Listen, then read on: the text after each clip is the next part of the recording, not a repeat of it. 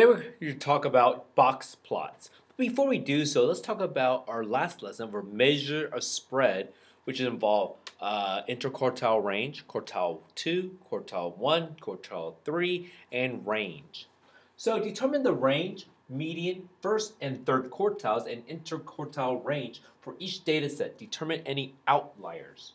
So let's see. Miles driven to see a space shuttle launch. So someone drove 14 miles, someone drove 19 miles. Those were her teens. In her 20s, someone drove 27 miles, 28 miles, 28 miles. Someone drove 30, and someone even drove all the way for 51 miles. Well, first of all, must be the outlier. Okay, this person is completely different from the others. So we know what the outlier. This is the outlier. So let's find the range. The range is where you find the minimum, which is 14, and the maximum, 51.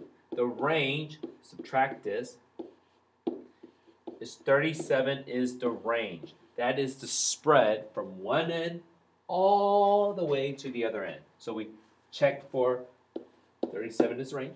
Let's find the median. Median is the halfway point where 50% of the data is above or upper, 50% of the data is lower. So the median, is 28. Another way to describe that is quartile 2. So quartile 1, this is the lower half. This is the upper half. What is the median for the lower half? 19. So this must be quartile 1. What is the median for the upper half? 30. So this must be quartile 3. So we found quartile 1, quartile 2, quartile 3. Quartile 2 is the median of the whole set. Quartile 1 is the median for the lower half. Quartile 3 is the median of the upper half. Again, what are quartiles? We break the data into quarters or into fourths or 25%. 25% of the data is right here. 25% of the data is right here. 25% of the data is right here. 25% of the data here. That's why this is the median, so 50% of the data is below it, 50% is above it. And now, last but not least, find the interquartile range. To find the interquartile range, you subtract quartile 3 and quartile 1. So quartile 3 is 30, quartile range 1 is 19. You subtract that, you get 11 is the interquartile range. All right. So we're going to take what we just learned, and we're going to learn how to make box plots. So taking the quartiles, taking the range, the minimum, the maximum, and we can draw a box plot. So a box plot is used to display a set of data so that you can easily see where most of the numbers are. So it breaks them into quarters or 25% parts. So how do you do this? First of all, you have to put the numbers in order from least to greatest. Then you have to find the median of all the data, which is the quartile 2. Then you find the median for the lower half, which is quartile 1, or first quartile. Then you find the median for the upper half, which is third quartile. And then you find the least number you're using, the greatest number you're using, and then you plot it. So we're going to begin our first one. So we have all this set of numbers here. Let's put them from least to greatest. So we have a 7, 8, 7, 2 8s, we have 2 9s, we have 11, 12, we have a 13, 14, and 15. So we put them in. Let's find the median. That's the middle of it. Blink, think, think, think. So the median is right here between 9 and 11. So the median has to be 10. So that means half is right there in the smack halfway. So half of it is below, which is the lower half. Half of it is above it, that's the upper half. So first quartile, what is the median for the lower quartile? It must be 8. What is the median for the upper quartile? It must be 13. So the first quartile is 8, the third quartile is 13. What is the least number you see here? 7. What is the greatest number you see here? 15. Another way to say is, what is the minimum? 7. What is the maximum? 15. And now what is the interquartile range? Oh, that's subtracting quartile 3 and quartile 1. So 13 minus 8 is 5. All right, now from this, we are going to plot it. So, what is the least number we're going to plot? 7. What is the maximum? 15. 7, 8, 9, 10, 11, 12, 13, 14, 15. So you draw a dot for 15, you draw a dot for 7. What is the median? 10 is the halfway point. So draw a dot for 10. What is the first quartile? Quartile 1, 8. Draw a dot for 8. What is the quartile, third quartile? 13. Draw a dot for 13. So what you do in here is, it's called box plot. So for quartile 1 and quartile 3, you're going to draw a box. Then you're going to fill this in, draw a line down. Then you're going to connect this with this. So this is a box plot. A box plot is used to display numbers so you can see what quarter or what percentage the data is mostly in. As you can tell, most of the data are right here. 25% of the data are between 10 and 13. 25% of the data are between 7 and 8. 25% of data is 8 and 9, and 25% of data are 13 and 15. So they have the same amount of data in each one. And so, if you are given a box plot, can you distinguish the numbers? So, 7 seems like this is the least number. 15 seems like it is the greatest number or maximum number. The median seems like it's this one. This seems like the median for the lower half, so this is called quartile 1. This seems like the median for the upper half, so this is quartile 3. If I wanted to find an interquartile range, I would subtract 13 minus 8, and that would be 5 for IQR. If I wanted to find the range for the whole data set, I would take the greatest and the least, 7, subtract it. So this is a box plot. So in a box plot, 25% of the data are between these two set of numbers, between 7 and 8. 25% of the data are between 8 and 10. 25% of the data are between 10 and 12, and, or is it 10 and 13, I mean. And then 25% of the data is between 13 and 15. So if someone said, where will you find 50% of the data? 50% of the data can be between 8 and 13, or another way to say it's 10 between 15. All right. Oh, I skipped one. Let's go back here. There is a cell phone provider. They are gathering information from students, several students, on the number of texts sent on an average day. Let's put the numbers from least to greatest. We have 11.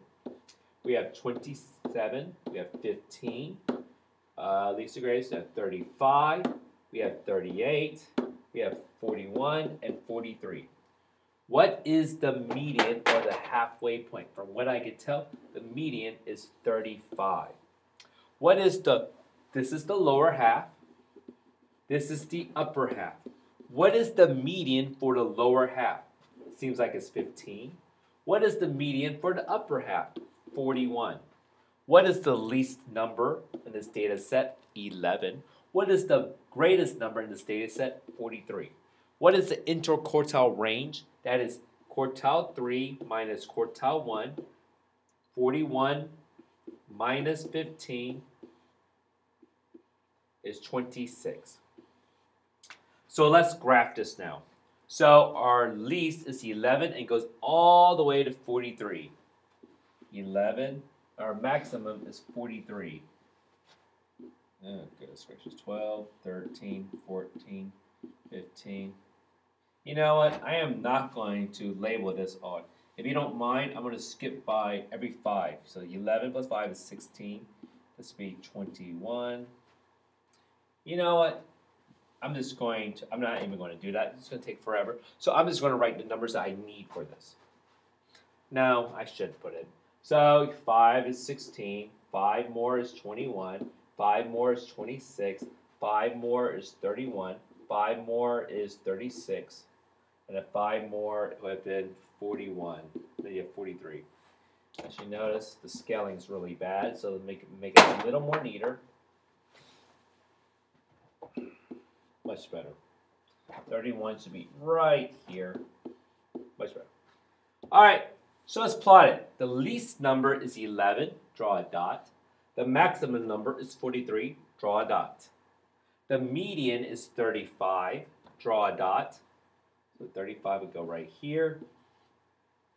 The first quartile is 15. That would go right here.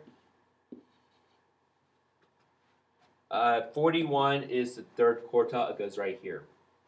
So, box plot. So this is the box.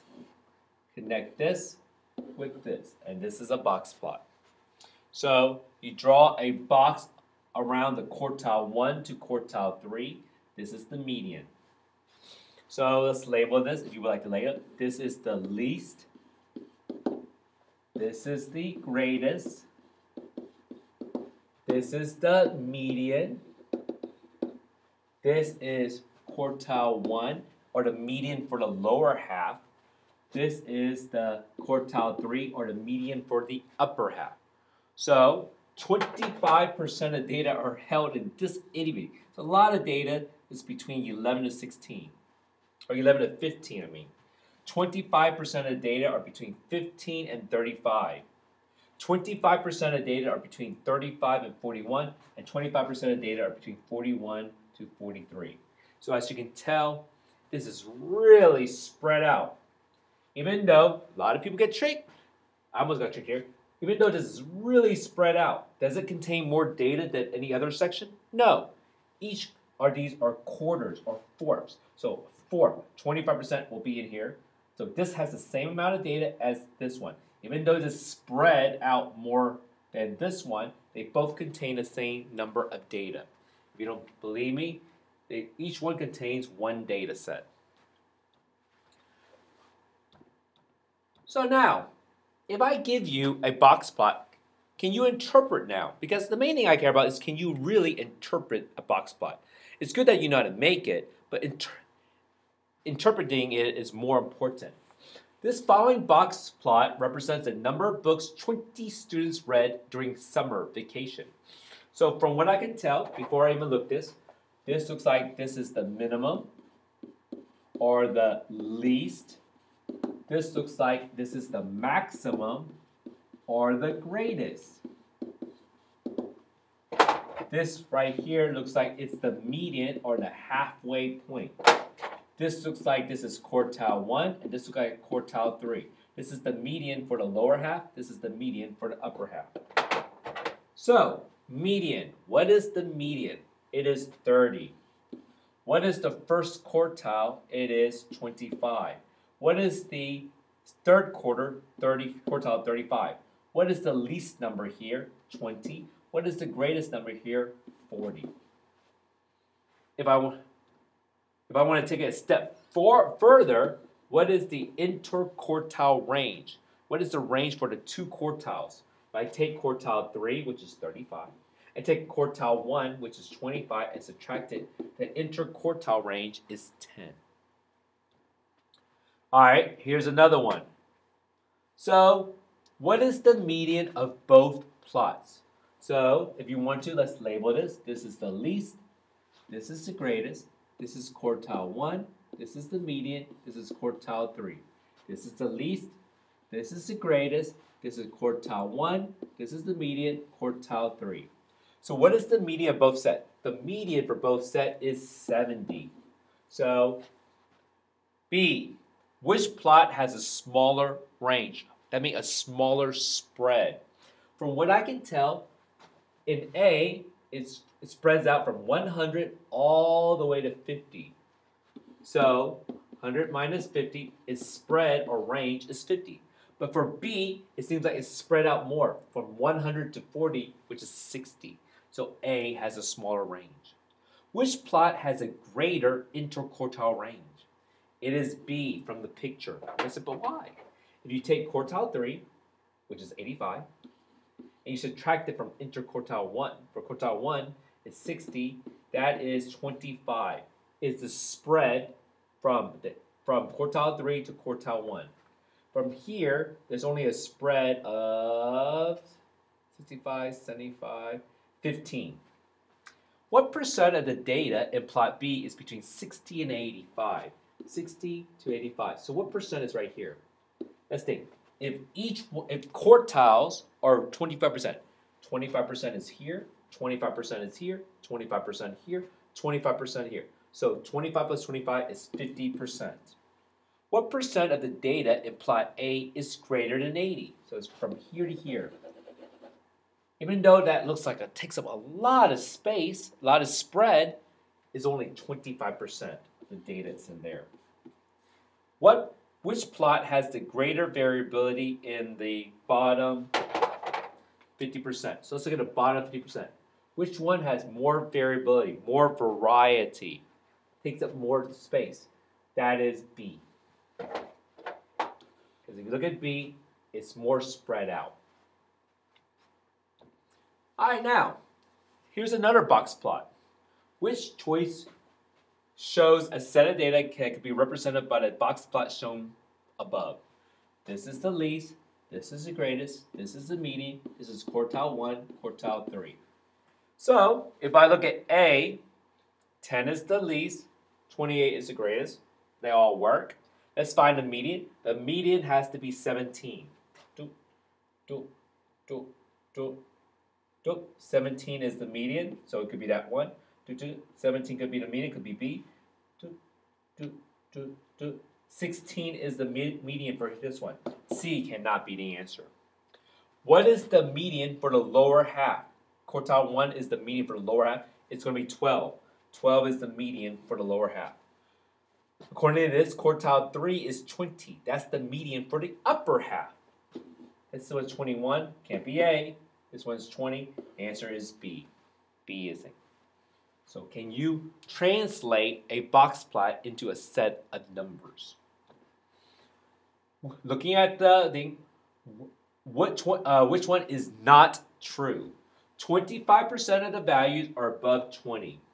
So again, this holds 25% right here. 25% here, 25% here, 25% here. So 25% of the data are above 20. That is definitely true. The range of the data is 18. That means the spread is spread out by 18 from 10 to 28. 28 minus 10 is 18. Yes, it is. The interquartile range is equal to the, first let's find the interquartile range. That is subtracting quartile 3 minus quartile 1.